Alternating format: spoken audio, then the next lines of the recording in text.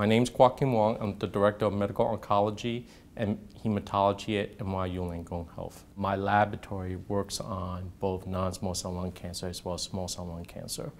But my expertise in the laboratory is mostly focusing on a special subset of non-small cell lung cancer, basically patients whose cancer harbor the EGFR kinase domain mutations.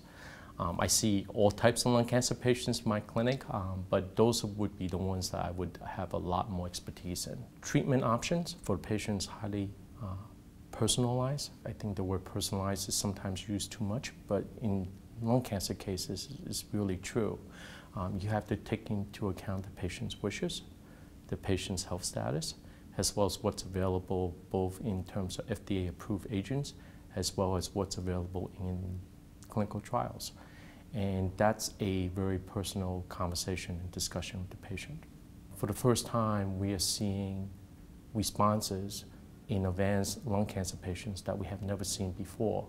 And more importantly, it's not just the responses, but it's the duration of these responses. They're lasting 3, 4, 5 years.